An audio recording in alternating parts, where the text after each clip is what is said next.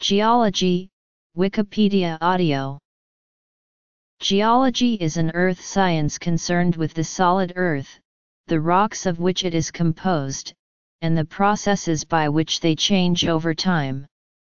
Geology can also refer to the study of the solid features of any terrestrial planet or natural satellite. Geology describes the structure of the earth beneath its surface, and the processes that have shaped that structure.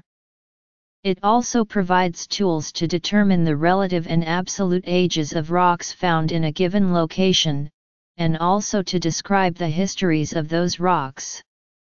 By combining these tools, geologists are able to chronicle the geological history of the Earth as a whole, and also to demonstrate the age of the Earth.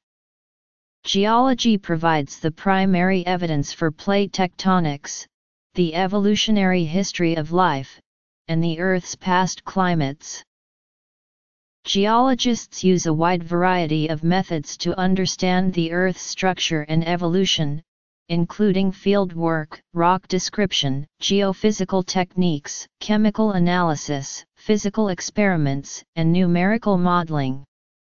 In practical terms, geology is important for mineral and hydrocarbon exploration and exploitation, evaluating water resources, understanding of natural hazards, the remediation of environmental problems, and providing insights into past climate change.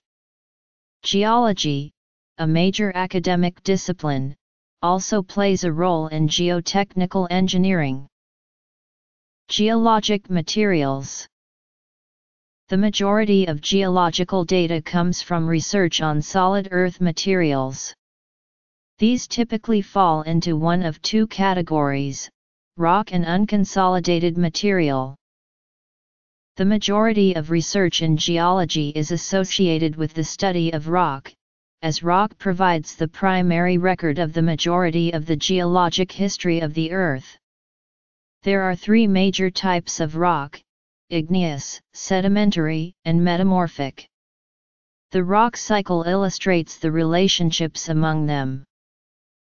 Luster, measurement of the amount of light reflected from the surface. Luster is broken into metallic and non-metallic. Color, minerals are grouped by their color. Mostly diagnostic, but impurities can change a mineral's color. Streak, performed by scratching the sample on a porcelain plate. The color of the streak can help name the mineral. Hardness, the resistance of a mineral to scratch. Breakage pattern, a mineral can either show fracture or cleavage, the former being breakage of uneven surfaces and the latter a breakage along closely spaced parallel planes. Specific gravity, the weight of a specific volume of a mineral. Effervescence, involves dripping hydrochloric acid on the mineral to test for fizzing. Magnetism, involves using a magnet to test for magnetism. Taste. Minerals can have a distinctive taste, like halite. Smell, minerals can have a distinctive odor. For example, sulfur smells like rotten eggs.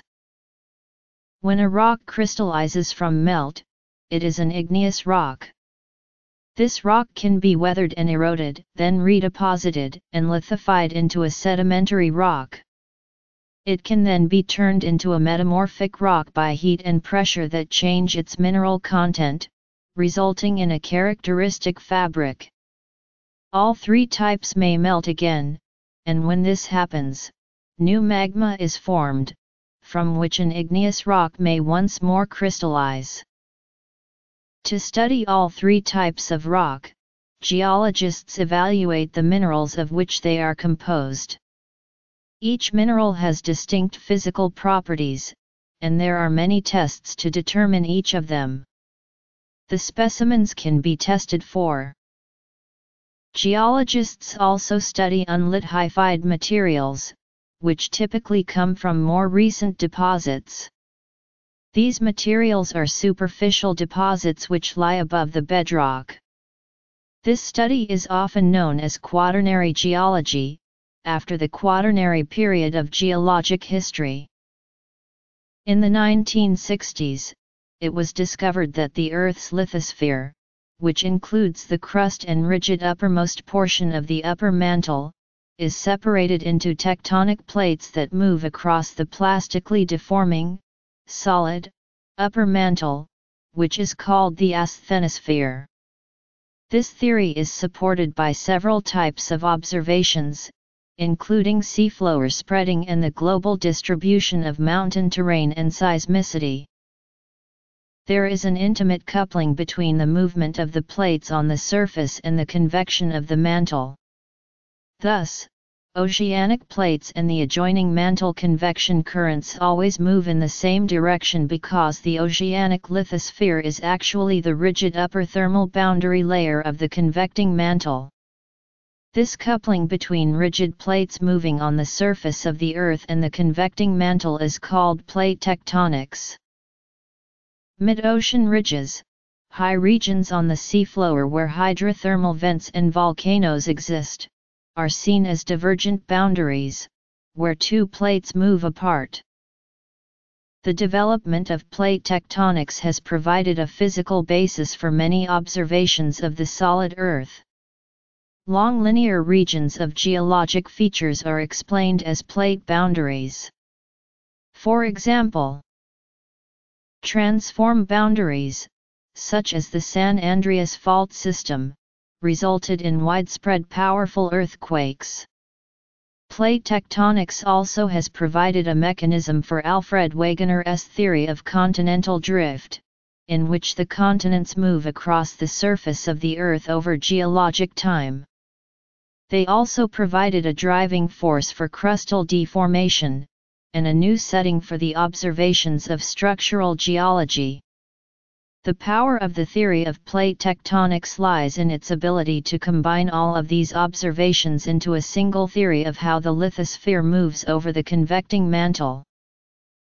Geological mapping, structural mapping, identifying the locations of major rock units and the faults and folds that led to their placement there, stratigraphic mapping, pinpointing the locations of sedimentary facies or the mapping of isopachs of equal thickness of sedimentary rock, surficial mapping, recording the locations of soils and surficial deposits.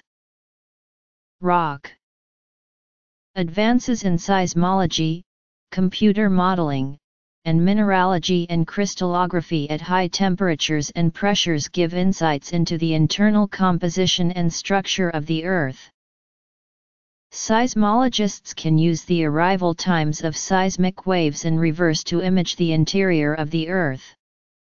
Early advances in this field showed the existence of a liquid outer core and a dense solid inner core. These advances led to the development of a layered model of the Earth, with the crust and lithosphere on top, the mantle below, and the outer core and inner core below that. More recently, seismologists have been able to create detailed images of wave speeds inside the Earth in the same way a doctor images a body in a CT scan. These images have led to a much more detailed view of the interior of the Earth, and have replaced the simplified layered model with a much more dynamic model. Mineralogists have been able to use the pressure and temperature data from the seismic and modeling studies alongside knowledge of the elemental composition of the Earth to reproduce these conditions in experimental settings and measure changes in crystal structure. These studies explain the chemical changes associated with the major seismic discontinuities in the mantle and show the crystallographic structures expected in the inner core of the Earth. The geologic time scale encompasses the history of the Earth.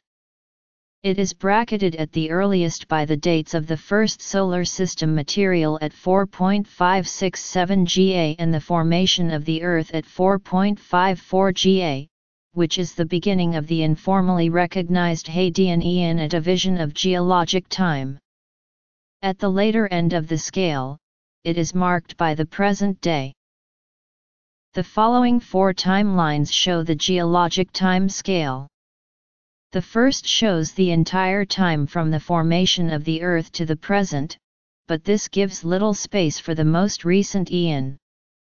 Therefore, the second timeline shows an expanded view of the most recent eon. In a similar way, the most recent era is expanded in the third timeline, and the most recent period is expanded in the fourth timeline. Methods for relative dating were developed when geology first emerged as a natural science. Geologists still use the following principles today as a means to provide information about geologic history and the timing of geologic events. The principle of uniformitarianism states that the geologic processes observed in operation that modify the Earth's crust at present have worked in much the same way over geologic time. A fundamental principle of geology advanced by the 18th-century Scottish physician and geologist James Hutton is that the present is the key to the past. In Hutton's words, the past history of our globe must be explained by what can be seen to be happening now. Tests. Unconsolidated material. The principle of intrusive relationships concerns cross-cutting intrusions. In geology, when an igneous intrusion cuts across a formation of sedimentary rock, it can be determined that the igneous intrusion is younger than the sedimentary rock. Different types of intrusions include stocks, laccoliths, batholiths, sills, and dikes. Whole Earth structure. Plate tectonics. Earth structure. Geologic time. Time scale. The principle of cross-cutting relationships pertains to the formation of faults and the age of the sequences through which they cut. Faults are younger than the rocks they cut. Accordingly, if a fault is found that penetrates some formations but not those on top of it, then the formations that were cut are older than the fault, and the ones that are not cut must be younger than the fault. Finding the key bed in these situations may help determine whether the fault is a normal fault or a thrust fault. The principle of inclusions and components states that, with sedimentary rocks, if inclusions are found in a formation, then the inclusions must be older than the formation that contains them. For example, in sedimentary rocks, it is common for gravel from an older formation to be ripped up and included in a newer layer. A similar situation with igneous rocks occurs when xenoliths are found. These foreign bodies are picked up as magma or lava flows, and are incorporated, later to cool in the matrix. As a result, xenoliths are older than the rock which contains them. The principle of original horizontally states that the deposition of sediments occurs as essentially horizontal beds. Observation of modern marine and non-marine sediments in a wide variety of environments supports this generalization. Important milestones. The principle of superposition states that a sedimentary rock layer in a tectonically undisturbed sequence is younger than the one beneath it and older than the one above it. Logically, a younger layer cannot slip beneath a layer previously deposited. This principle allows sedimentary layers to be viewed as a form of vertical timeline, a partial or complete record of the time elapsed from deposition of the lowest layer to deposition of the highest bed. The principle of faunal succession is based on the appearance of fossils in sedimentary rocks. As organisms exist at the same time period throughout the world, their presence or absence may be used to provide a relative age of the formations in which they are found. Based on principles laid out by William Smith almost 100 years before the publication of Charles Darwin's theory of evolution, the principles of succession were developed independently of evolutionary thought. The principle becomes quite complex, however, given the uncertainties of fossilization, the localization of fossil types due to lateral changes in habitat, and that not all fossils may be found globally at the same time. Geologists also use methods to determine the absolute age of rock samples and geological events. These dates are useful on their own and may also be used in conjunction with relative dating methods or to calibrate relative methods.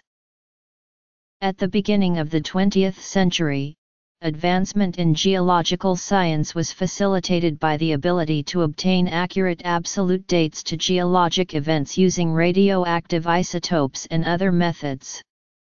This changed the understanding of geologic time. Previously, geologists could only use fossils and stratigraphic correlation to date sections of rock relative to one another. With isotopic dates, it became possible to assign absolute ages to rock units, and these absolute dates could be applied to fossil sequences in which there was datable material, converting the old relative ages into new absolute ages.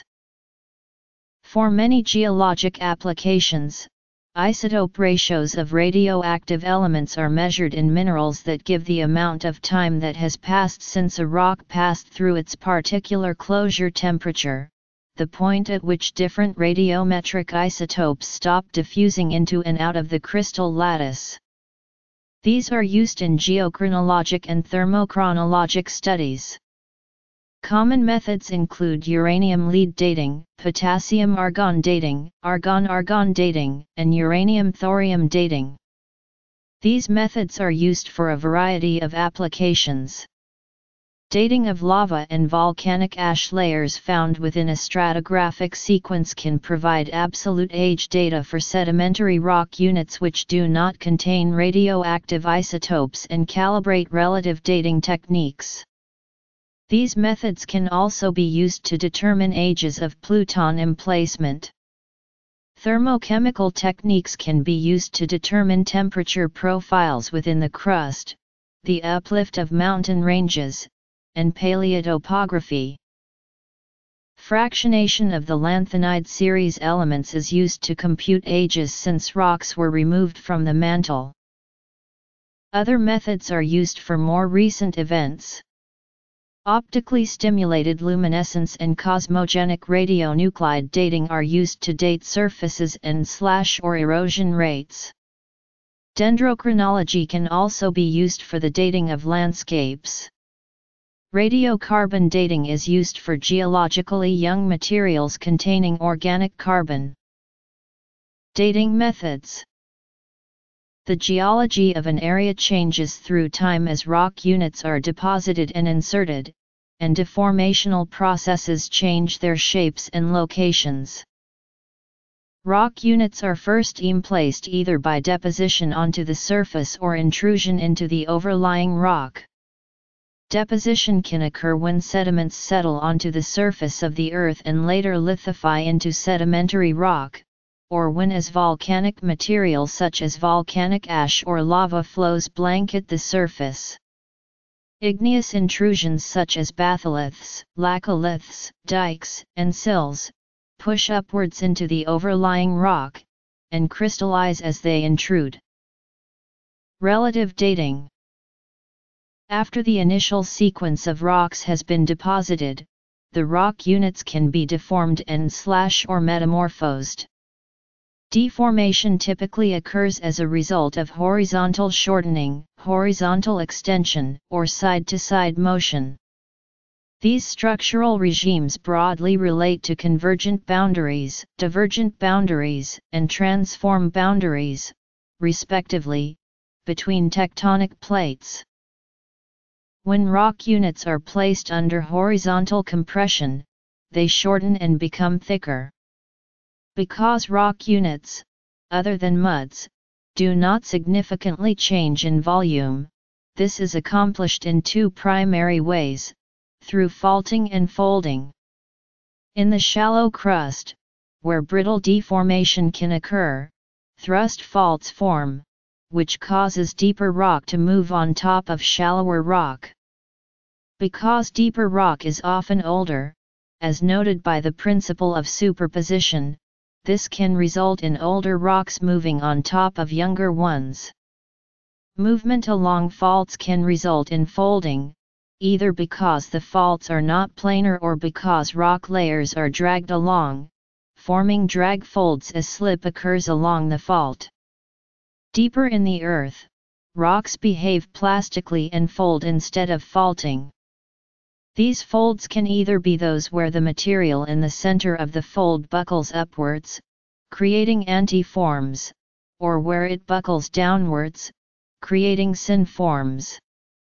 If the tops of the rock units within the folds remain pointing upwards, they are called anticlines and synclines, respectively.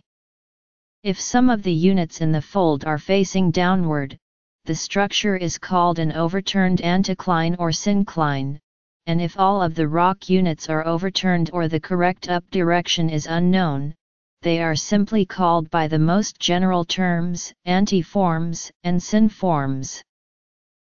Absolute dating. Geological development of an area. Methods of geology. Even higher pressures and temperatures during horizontal shortening can cause both folding and metamorphism of the rocks. This metamorphism causes changes in the mineral composition of the rocks, creates a foliation, or planar surface, that is related to mineral growth under stress. This can remove signs of the original textures of the rocks, such as bedding in sedimentary rocks, flow features of lavas, and crystal patterns in crystalline rocks. Extension causes the rock units as a whole to become longer and thinner. This is primarily accomplished through normal faulting and through the ductile stretching and thinning. Normal faults drop rock units that are higher below those that are lower. This typically results in younger units being placed below older units. Stretching of units can result in their thinning. In fact, there is a location within the Maria Fold and Thrust Belt in which the entire sedimentary sequence of the Grand Canyon can be seen over a length of less than a meter.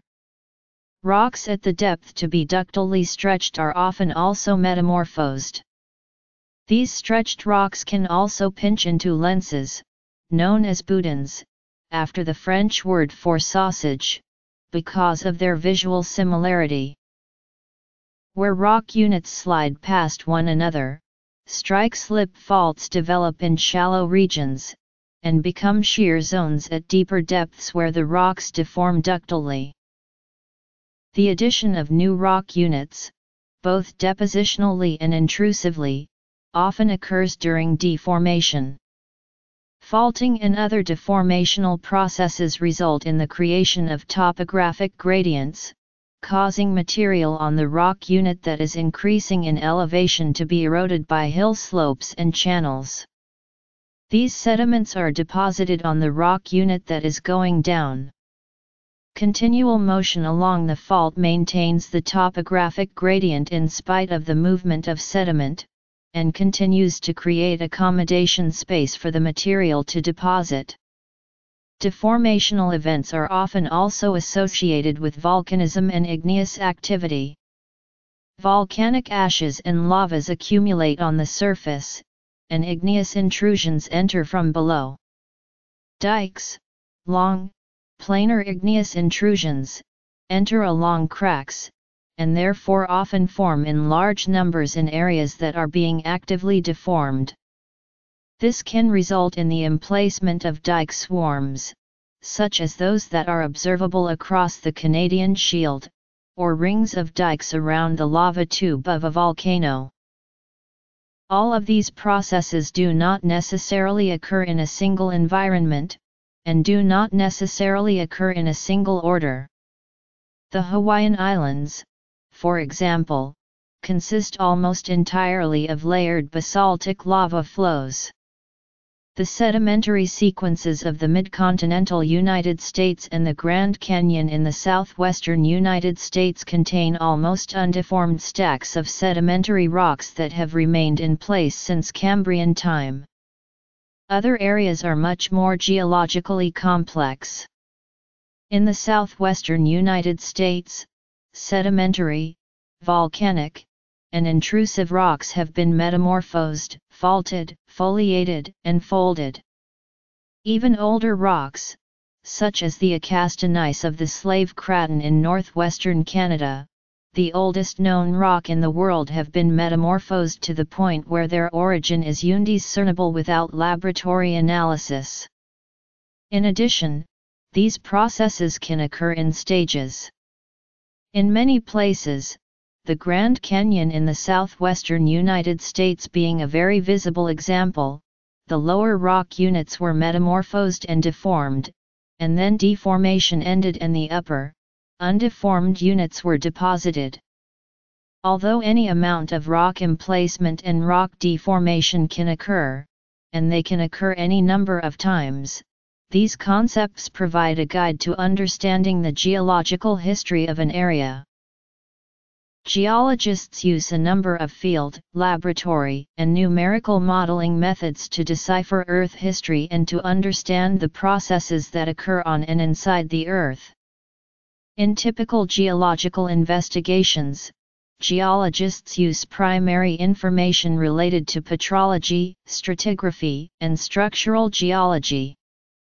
In many cases, geologists also study modern soils, rivers, landscapes, and glaciers, investigate past and current life and biogeochemical pathways, and use geophysical methods to investigate the subsurface.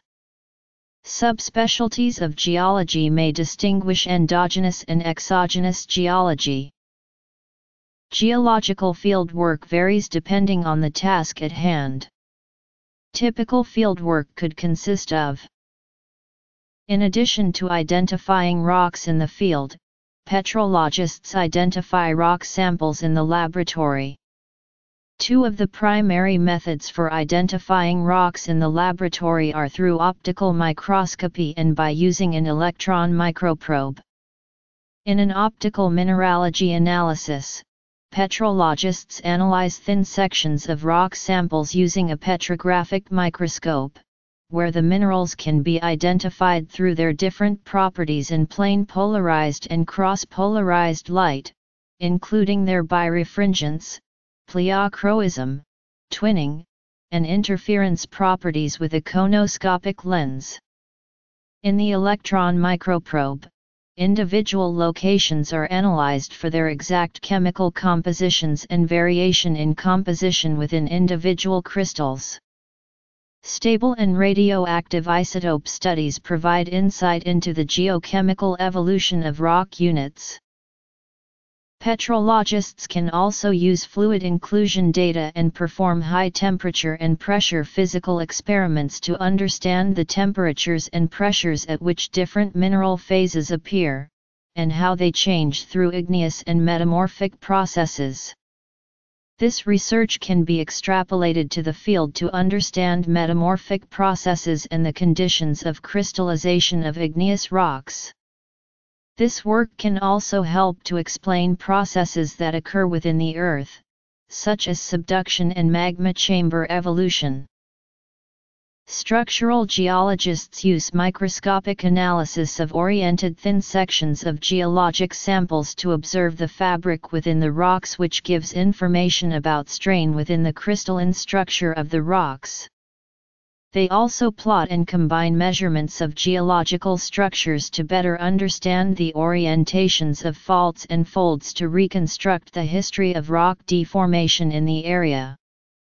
In addition, they perform analog and numerical experiments of rock deformation in large and small settings. The analysis of structures is often accomplished by plotting the orientations of various features onto stereonets. A stereonet is a stereographic projection of a sphere onto a plane, in which planes are projected as lines and lines are projected as points. These can be used to find the locations of fold axes, relationships between faults, and relationships between other geologic structures. Among the most well-known experiments in structural geology are those involving orogenic wedges, which are zones in which mountains are built along convergent tectonic plate boundaries. In the analog versions of these experiments, horizontal layers of sand are pulled along a lower surface into a backstop, which results in realistic-looking patterns of faulting and the growth of a critically tapered orogenic wedge. Numerical models work in the same way as these analog models, though they are often more sophisticated and can include patterns of erosion and uplift in the mountain belt. This helps to show the relationship between erosion and the shape of a mountain range. These studies can also give useful information about pathways for metamorphism through pressure, temperature, space, and time. In the laboratory, stratigraphers analyze samples of stratigraphic sections that can be returned from the field, such as those from drill cores. Stratigraphers also analyze data from geophysical surveys that show the locations of stratigraphic units in the subsurface. Geophysical data and well logs can be combined to produce a better view of the subsurface, and stratigraphers often use computer programs to do this in 3 dimensions. Stratigraphers can then use these data to reconstruct ancient processes occurring on the surface of the Earth, interpret past environments, and locate areas for water, coal, and hydrocarbon extraction. In the laboratory, biostratigraphers analyze rock samples from outcrop and drill cores for the fossils found in them. These fossils help scientists to date the core and to understand the depositional environment in which the rock units formed.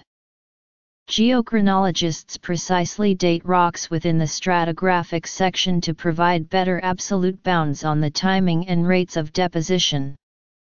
Magnetic stratigraphers look for signs of magnetic reversals in igneous rock units within the drill cores.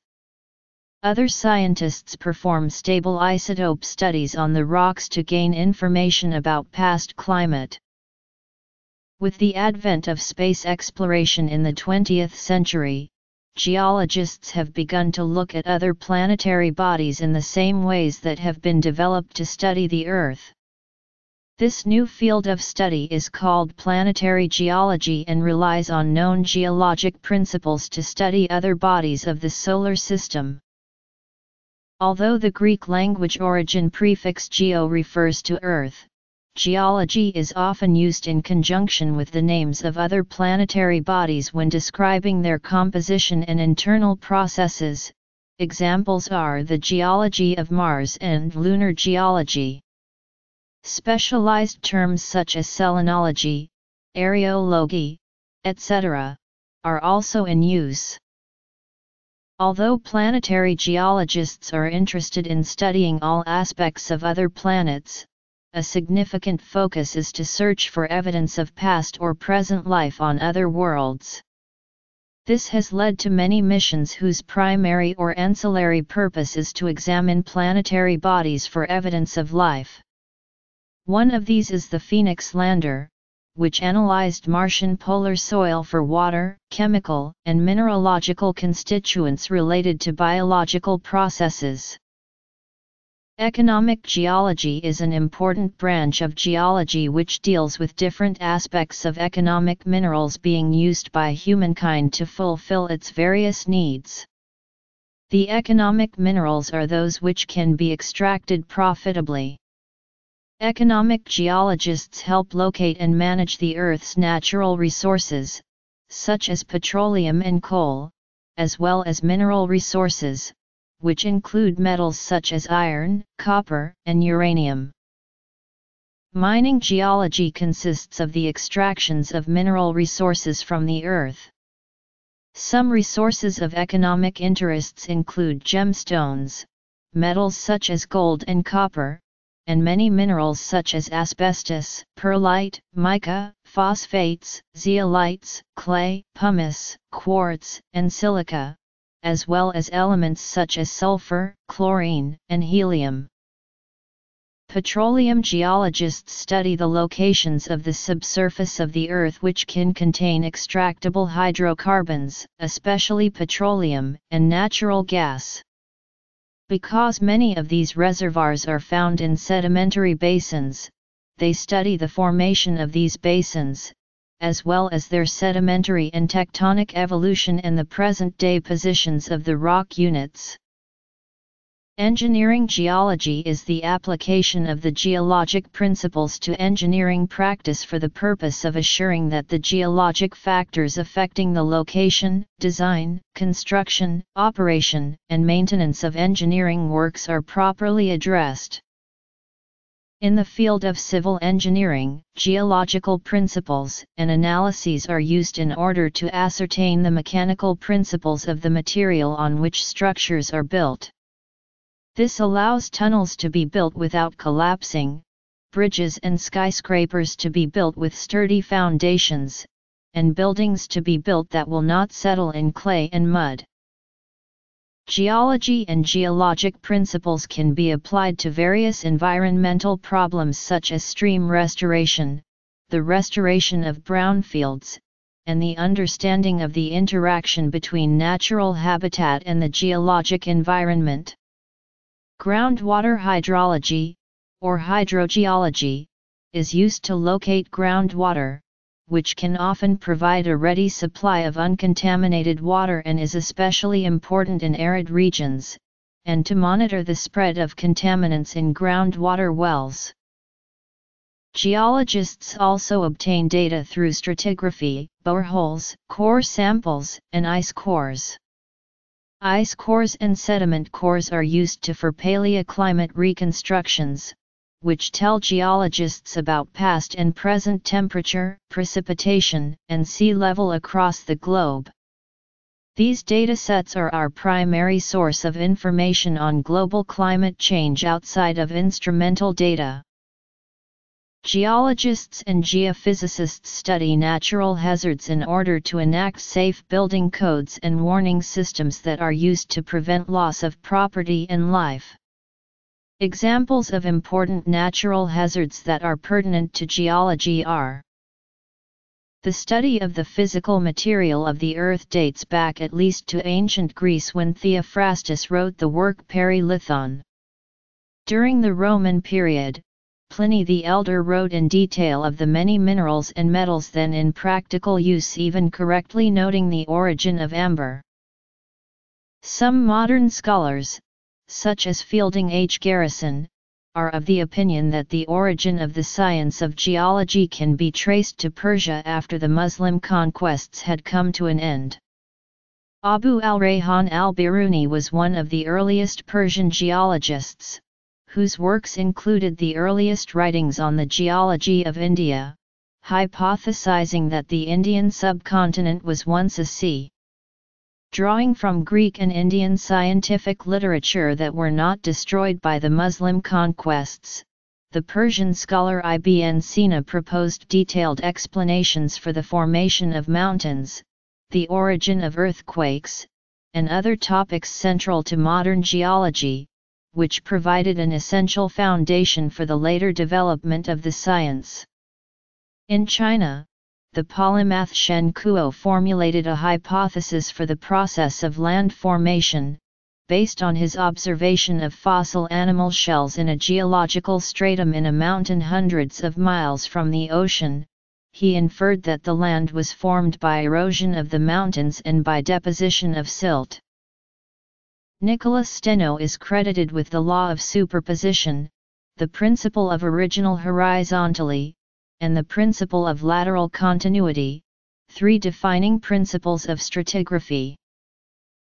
The word geology was first used by Ulysse Aldrovandi in 1603, then by Jean-André Deluc in 1778 and introduced as a fixed term by Horace Benedict de Saussure in 1779. The word is derived from the Greek, ge, meaning earth, and logos, meaning speech. But according to another source, the word geology comes from a Norwegian, Michael Pedersen Eschold, who was a priest and scholar. Eschold first used the definition in his book titled Geologia Norvegica. William Smith drew some of the first geological maps and began the process of ordering rock strata by examining the fossils contained in them. James Hutton is often viewed as the first modern geologist. In 1785 he presented a paper entitled Theory of the Earth to the Royal Society of Edinburgh. In his paper, he explained his theory that the Earth must be much older than had previously been supposed to allow enough time for mountains to be eroded and for sediments to form new rocks at the bottom of the sea, which in turn were raised up to become dry land. Hutton published a 2-volume version of his ideas in 1795. Followers of Hutton were known as Plutonists because they believed that some rocks were formed by volcanism, which is the deposition of lava from volcanoes, as opposed to the Neptunists, led by Abraham Werner, who believed that all rocks had settled out of a large ocean whose level gradually dropped over time. The first geological map of the U.S. was produced in 1809 by William McClure. In 1807, McClure commenced the self-imposed task of making a geological survey of the United States. Almost every state in the Union was traversed and mapped by him, the Allegheny Mountains being crossed and recrossed some 50 times. The results of his unaided labors were submitted to the American Philosophical Society in a memoir entitled Observations on the Geology of the United States explanatory of a geological map, and published in the Society's Transactions, together with the nation's first geological map. This antedates William Smith's geological map of England by 6 years, although it was constructed using a different classification of rocks. Sir Charles Lyell first published his famous book, Principles of Geology, in 1830. This book, which influenced the thought of Charles Darwin, successfully promoted the doctrine of uniformitarianism. This theory states that slow geological processes have occurred throughout the Earth's history and are still occurring today. In contrast, catastrophism is the theory that Earth's features formed in single, catastrophic events and remained unchanged thereafter. Though Hutton believed in uniformitarianism, the idea was not widely accepted at the time. Much of 19th-century geology revolved around the question of the Earth's exact age. Estimates varied from a few 100,000 to billions of years. By the early 20th century, radiometric dating allowed the Earth's age to be estimated at 2 billion years. The awareness of this vast amount of time opened the door to new theories about the processes that shaped the planet. Some of the most significant advances in 20th-century geology have been the development of the theory of plate tectonics in the 1960s and the refinement of estimates of the planet's age. Plate tectonics theory arose from two separate geological observations, seafloor spreading and continental drift. The theory revolutionized the earth sciences. Today the Earth is known to be approximately 4.5 billion years old.